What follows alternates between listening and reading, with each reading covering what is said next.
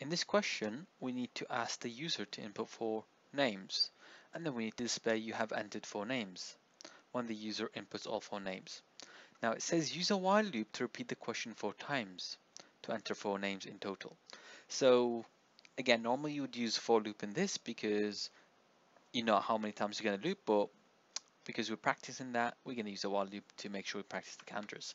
So firstly, we create a counter. We set it to 0. Then we need to create our condition, which is while the number is less than 4, because we're going to loop from 0 up to 4, but not including 4. So 0, 1, 2, and 3, 4 times. Then it says ask the user for a name, so we're going to ask the user for a name.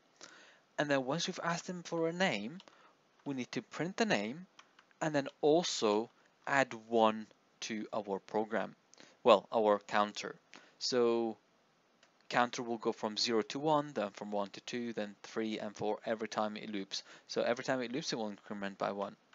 Now once it reaches the end, once it finishes the loop, once it's outside the loop, it will display you have entered 4 names. So you just need to put you have entered 4 names at the end, but you need to make sure it's not indented to make sure it's outside the loop.